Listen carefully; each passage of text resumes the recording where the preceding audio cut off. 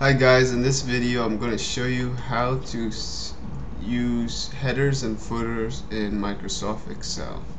Okay, say you're ready to print and you've created all you need to create in your spreadsheet. So you go over, there's two ways. You could go over to the Windows button over here, go over to print preview, and then over here in the top left hand corner you could click page setup and you'll get the page setup box. Go over to header footer, and here you can add a custom header by clicking custom header. On the left you can write my name, in the center you can write or not write anything. You could choose which one of these you want to use and not use. You can insert page number here, insert page number of pages in the document here, the date, the time, a file path, a file name, and the sheet's name, that's the worksheet's name, a picture from a file, and so on. And you could also mess with the font here. It's the formatting of the font. So we can change this font, make it bigger, change its color, click OK, and let's see. Let's make that red and size 14. And let's click OK. And that's a custom header. And you see up here, that's up left, and this is our top left, and this is our top right. Now we could also add a footer the same way, except this time we click custom footer.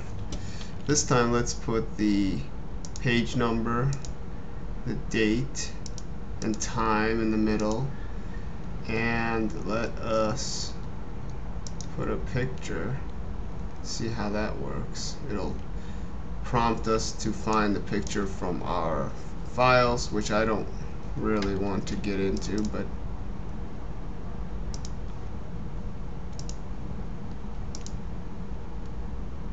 click OK.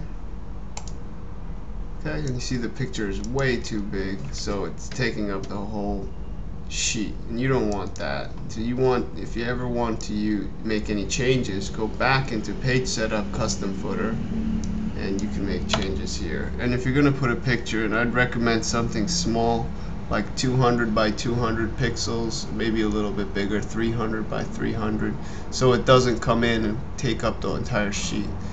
For this example, I didn't have a picture set up, so let's get rid of that. But you can make the change, click OK, and you see here is our page number, and here's our date and time. And you can put a space in between these when you're inputting them, so that there is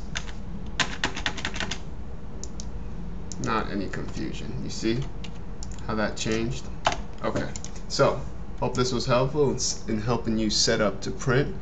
Oftentimes in class you need to put your name and the class number and homework assignment number in the header and footer. This is how you do it. The other way to do it, by the way, before I forget, is to get out of this print preview, is to go to page layout ribbon and click on the page setup little drop box over here, and you get the same menu system.